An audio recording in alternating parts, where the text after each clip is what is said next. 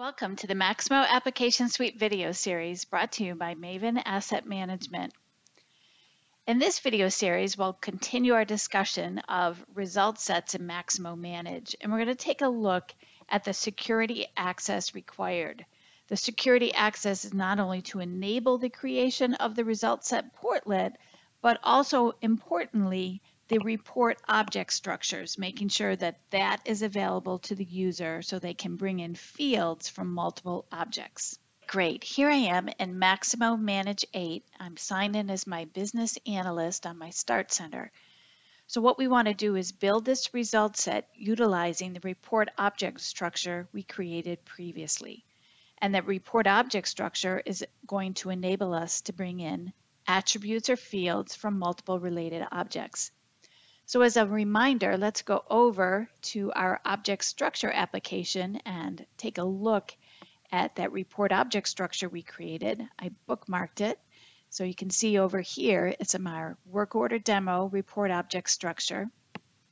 Its parent table is work order, and it has two children, inspections, and assets. When we create or utilize a report object structure, the parent object must match the parent object of the application we're matching it to. So for example, this object is work order. That's the parent object of work order tracking. So I could only create a result set using work order tracking. I couldn't try to use this report object structure, for example, in the purchase order application. It couldn't bring in any of the queries or related records. So again, work order demo ROS. So let's go back home to our Start Center, and utilizing the portlet that I had previously added, I'm going to select the Edit button. What's our application? I'm going to leave this by default for now. Let's go over here to Application, WoTrack. Perfect, let's bring that in. And as soon as I do that, wow, this is so powerful. It automatically tells me what my default object structure is, and it brings in those child objects that, as you can see as I navigate from my available fields, I can bring in any available fields from the job plan child object on my result set. These are only the child objects, again, that are single cardinality. Well, I don't want to use these. I want to create my content with my work orders that have some inspection information. And because I don't have inspection here, let me look on the lookup and see if it's there. I don't see the report object structure I created.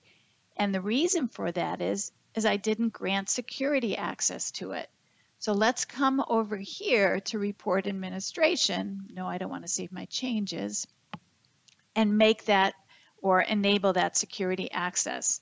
How do I do that? My report administrator or an admin with access to this application is going to come down to this action to set report object structure security. These are all the report object structures that have been created. I'm going to come in here and do a filter. Let's look at work order. Excellent. And notice here's my report object structure, and I can see who has access to it below. This is the one that I had created, but nobody has access to it, so I need to grant that access. To do that, I click on the plus button, and now I go to the lookup. And now the people that I will see, or the security groups, that I will see, are only those security groups that have report access to work order tracking.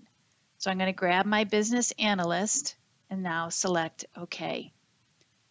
So again, I could grant other security groups access to that, but now I just want my business analyst.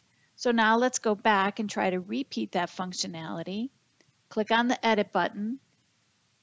What's my application? It's WoTrack. Perfect. It's bringing in the default object structure, report object structure.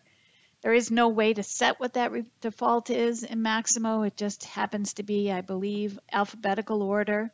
But this is the one that we created that we want to bring in, work order details with our asset and inspection form. Fantastic. So again, the reason why I was not seeing that report object structure initially is because I didn't grant access to it in the report admin set report security access. That's really important to make sure that that displays. And then once that's available, I'll be able to build my result set. And we'll show you that in the next demonstration. Thank you very much for your time as we explore the result set functionality.